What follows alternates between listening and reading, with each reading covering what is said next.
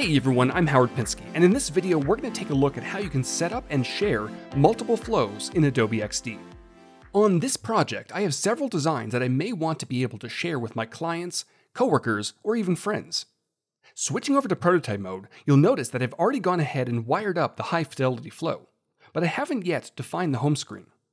Over to the left of the first artboard, the gray icon can be clicked on to define the home screen for this flow. And to help you identify it amongst the others, you can rename it right above. Let's do the same for the others.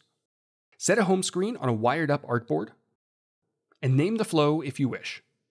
One added benefit of defining your home screens is that all connected artboards can be selected at once by clicking on the label. This will not only let you quickly rearrange your document, but if you need to export all artboards in a specific flow, this will ensure you don't miss any.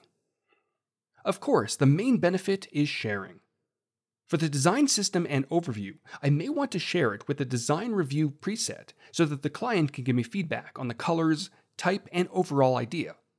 And when the link has been created, it'll appear within the Properties Inspector, where I can now copy it to my clipboard, grab the embed code, or open it in my default browser. For the next flow, I'm mostly focused on testing the user experience of this application, so I'll make sure to go with that preset. And just like with the first flow, a separate link can be created that can then be shared around and opened directly on a mobile device.